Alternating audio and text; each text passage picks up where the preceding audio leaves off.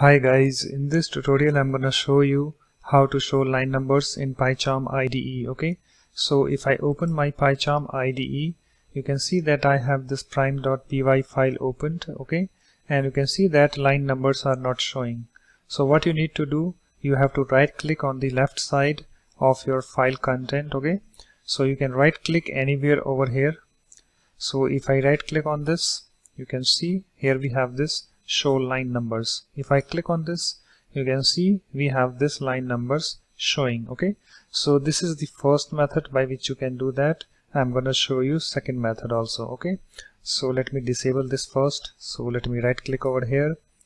Okay, and let me uncheck this show line numbers by clicking on it. You can see it's now disabled. So let's enable it by using second method. Okay, so for this what you need to do, you have to click on this file. Okay, and you have to click on this settings. Okay, and here we have this settings window opened, and you have to expand this editor. Okay, so just click on this to expand this editor. Okay, and you have to expand this general. So just click over here. You can see it's now expanded, and here we have this appearance. Click on this appearance. Okay, and here we have this show line numbers. You can see currently it's unchecked. That means it's disabled.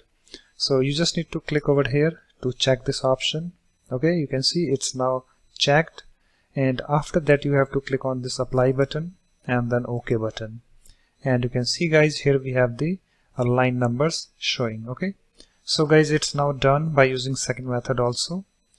So guys, that's it. In this way you can easily show line numbers in PyCharm IDE. So thanks for watching. If you like my videos, please support this channel by subscribing to it. Thanks. Bye bye.